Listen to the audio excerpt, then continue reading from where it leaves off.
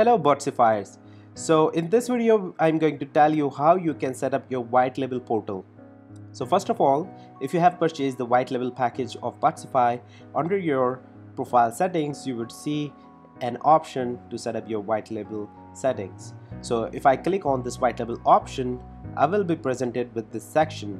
In the first page I have to fill out my Whitelabel settings and then install the SSL on my desired URL.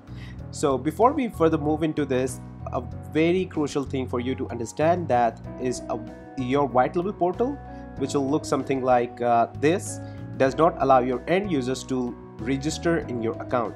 So in order to create your client account, what you have to do is create a chatbot within your Botsify portal, and then with the help of sub user you will be inviting your end customers, and your end customers will get an invite along with the email and password which they can use in order to log in into your Whitelabel portal.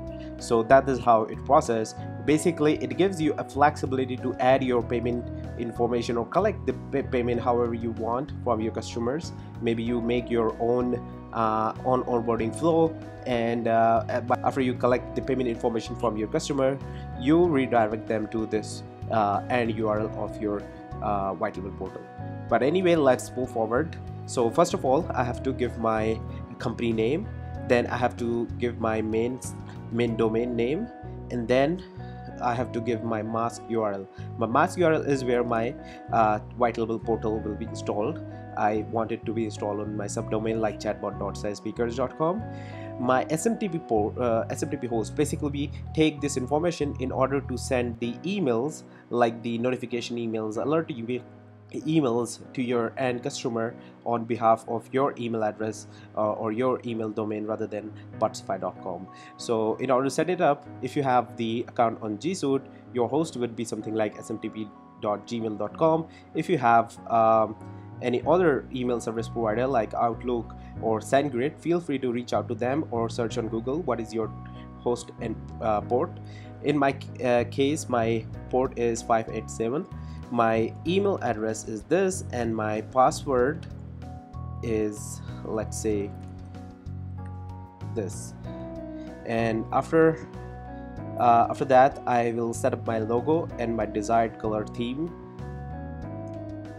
and then hit the submit button.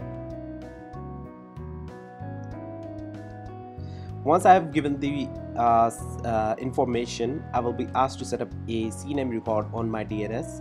So you see, for the CNAME chatbot.saspeakers.com, I have to provide this value. I will copy the value and then go to my domain name provider, which in this case is Namecheap. I will add a record like CNAME chatbot and then this URL whitelabel.botsifymail.com.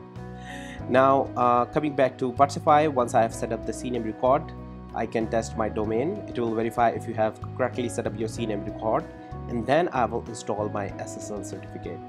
So this will basically redirect my domain chatbot.saspeakers.com to be HTTPS, so that it's secure for my end customers to access the URL. So once that is done, you will get this message, SSL successfully installed. Let's go to our subdomain in order to test it out. I didn't get my logo, so I'll go ahead and set it up again.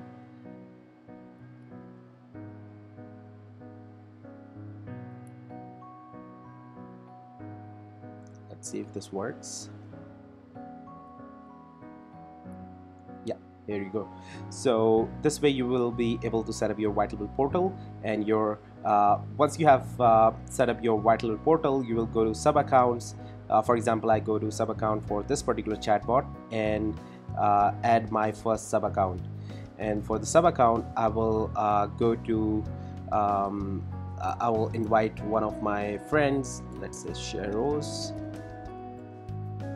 on his email address.